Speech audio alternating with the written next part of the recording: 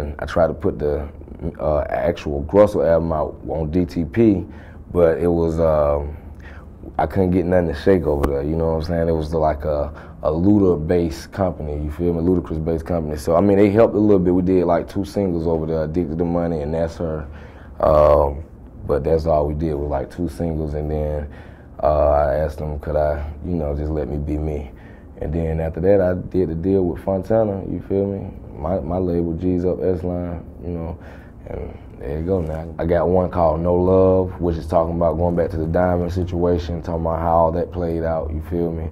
And it's like, that's my new single, by the way, No Love, featuring Takara Hamilton. When it come to 50 working, everybody knows that working habit, you feel me? His work habit is out of here, you feel me? Like, no stop, no sleep game, you feel me?